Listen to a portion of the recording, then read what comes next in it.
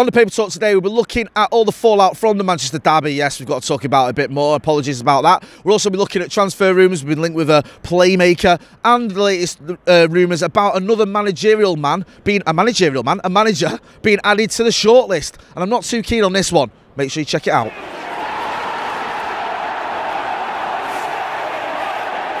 Jay here, Stretford, Paddock. As you can see, I'm outside Old Trafford for the Paper Talk, and the weather is mild, unlike my mood, even after yesterday's abject performance in the Manchester derby that saw United lose 4-1 to Manchester City.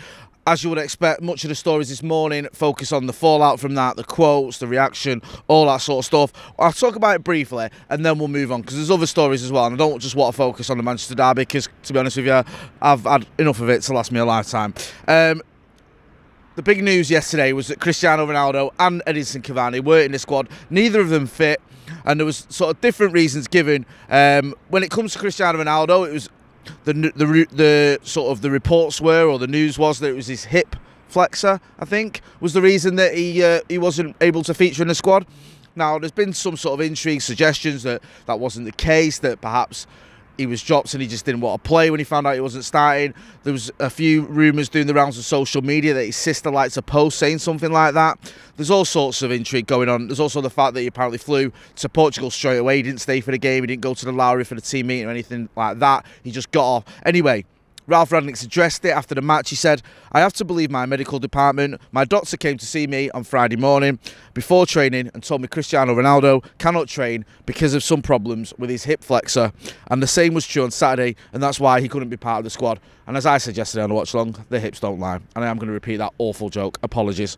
Last thing you want on a Monday morning.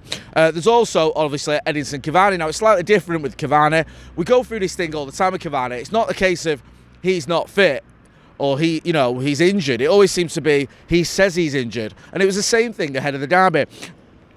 Ralph Rangnick had this to say about Edinson Cavani and his unavailability for the game at the Etihad. He says, "What does it help if I tell you it's frustrating? It's just a fact. If players tell the doctor and the medical department that they are injured and cannot play, I have to accept it as a manager. I cannot force a player to play if he thinks he's not available because he has an injury." Eddie trained in the last 3 days. He trained well, but he still felt after those 3 training sessions that he's still not fit to play. That is a fact, and as a manager, I cannot force a player to play if he doesn't feel fit or well enough to play.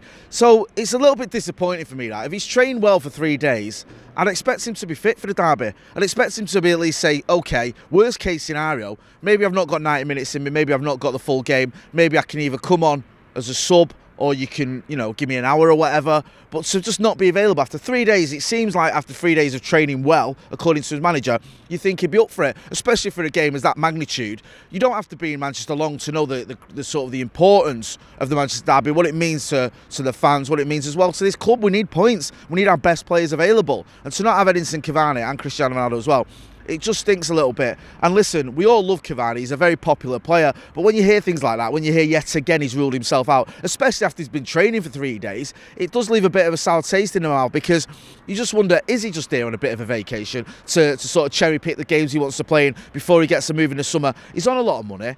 Okay, being on lots of money doesn't make you, doesn't stop you being injured. But when you're on a lot of money, you should be available if you're fit enough. And it seems to me like you've been playing and training for 3 days, then you should be available for a game against Manchester City.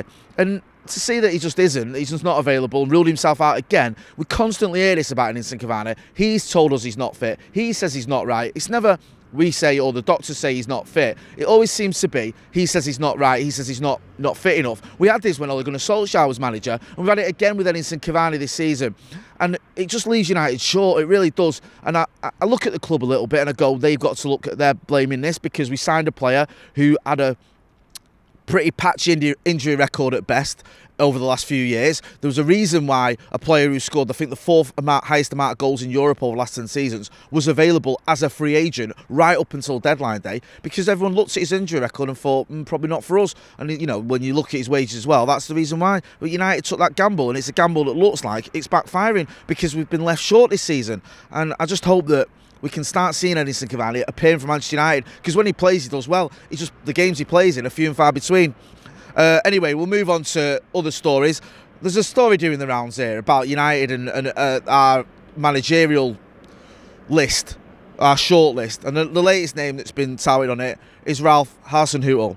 You remember him? He's the manager of that team that we beat 9-0 here last season. Yeah, him. Apparently we want him to come and manage Manchester United now because that's what we do at this club. We're a shambles. Listen, Hasenhüttl's doing a decent job at Southampton. I know he lost 4-0 to Villa at the weekend, but he's doing a decent job. Do I think he's a Manchester United manager? Absolutely not. Do I think we should be adding him to any sort of shortlist? No, I don't.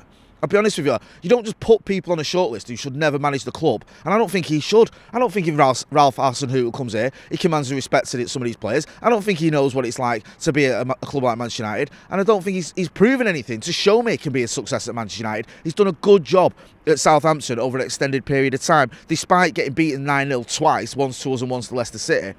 But the idea that he can come here, take over Manchester United, and challenge the likes of Pep Guardiola, Jurgen Klopp, Thomas Tuchel and all the rest of it is, quite frankly, it's an idea cloaked in nonsense. So yeah, as you can see, I'm not too keen on that one. Another story in the rounds this morning is Marcus Rashford is considering his future. Fabrizio Romano tweeted, he's concerned about his lack of game time, so close to Man United forward. Tell me, he always been professional, but he wants clarity. His current deal, or his current Manchester United deal, runs out in 2023. Listen, I love Marcus Rashford, but his form's been terrible. It's that simple. Play yourself back into the team. Show us what you are about. I love Marcus Rashford. I've just said it. I've said it twice now. I rate him, but he needs to step up again. He needs to regain his mojo. You can't just expect to be in a team when you've been playing as badly as he has. Now, I know he must be frustrated with a 19-year-old ahead of him, especially when the likes of Ronaldo, Cavani and Greenwood aren't available and Martial's gone out on loan and you're still not getting in a team. But there's a way to get around that. When you come on the pitch, when you're given opportunities, take them. He started against Atletico, didn't have a good game, didn't. Came on against Manchester City. I don't blame him too much because he didn't get much service, but he didn't do much when he did have the ball. So I just feel like he's got to step up. I do, and I'm just not, you know, despite my fondness for Marcus Rashford, I just don't think those sort of stories and reports the day after a 4-1 defeat to Manchester City help anyone. There's a time and a place, and this and it. Also, there's another story doing the round, transfer story, because where would it be without a transfer story? Now, this is the kid from RB Leipzig, Christopher Nkunku, a French lad, bit of a playmaker, scored a lot of goals this season, got a lot of assists, 25 goals, 13 assists. Apparently, he's been linked with Manchester United, and he's got, I think he's got a buyout clause, a release clause of 62 million, I think.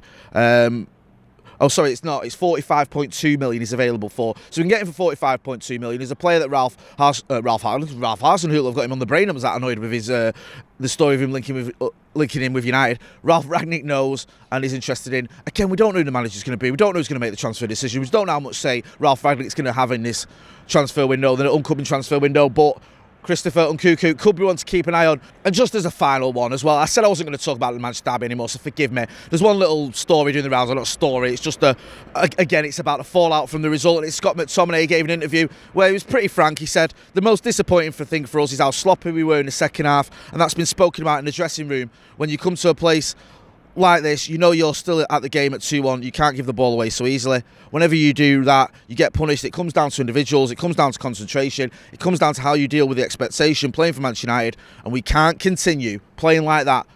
That's probably the most accurate sentence I've ever heard in my life. Manchester United cannot continue playing the way we have been. So there you have it. That's all the latest Manchester United news here for the Paper Talk. Make sure you are subscribing to the channel. Hit that subscribe button. We'll have the Paddock podcast later on. We'll have all the videos as well. So make sure you're checking out that. Check out the Paddock merch we've got as well on paddockmerch.com. I've been Jay. This has been the Paper Talk.